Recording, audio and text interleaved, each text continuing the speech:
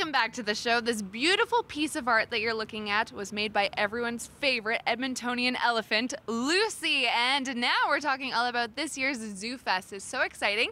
And I'm joined by Monica Zeniuk, and she's here to talk all about what's happening. So first off, it's next weekend. What do you got in store for everyone?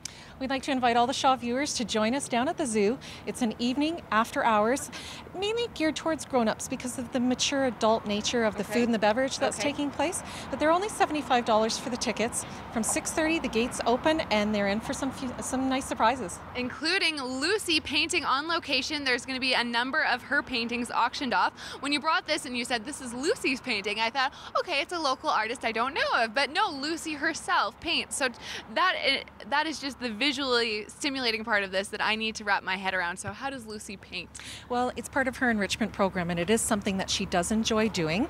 It is something that she chooses the time length that she wants to do it, and she chooses the colors. Very cool. She does have a distinct muse in her style, and she'll paint for a couple of minutes or she'll paint for a couple of hours. It's up to her. Very nice. This whole Zoo Fest, it's a big fundraiser, and it's part of the zoo's long-term plan for developing something very special. It has been a children's themed show here on Shaw TV today, so talk about what's in store for the zoo.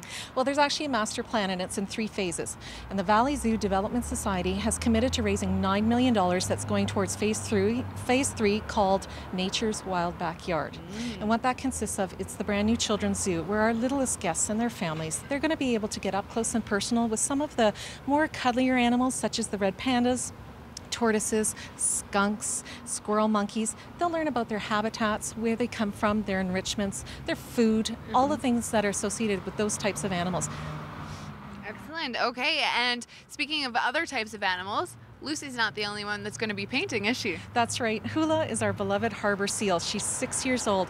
Also part of her enrichment. She will take a brush into her mouth and she will do paintings as well.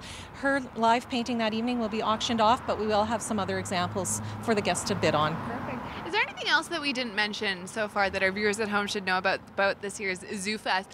It is the 13th anniversary, so lucky 13. There we go.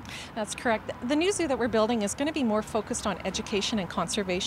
So we've actually pushed the fence back about 80 acres, and they're recreating the landscape of the North Saskatchewan River, starting with the Columbia headwaters. So the water's going to actually flow through an aspen forest, a boreal forest. It'll eventually culminate up to a brand new entrance where there will be a zoo school, cafe, gift shop.